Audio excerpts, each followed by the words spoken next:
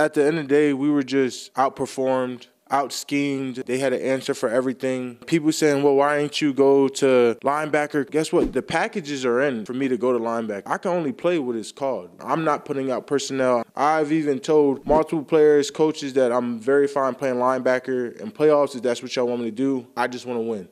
I do see a Super Bowl in my future. I want to be a Super Bowl champion. I challenge anyone to actually go look at the game film and say, did Micah play his heart out? To go out like that at home was completely embarrassing and unacceptable. It took me a while to even be able to show my face in the public.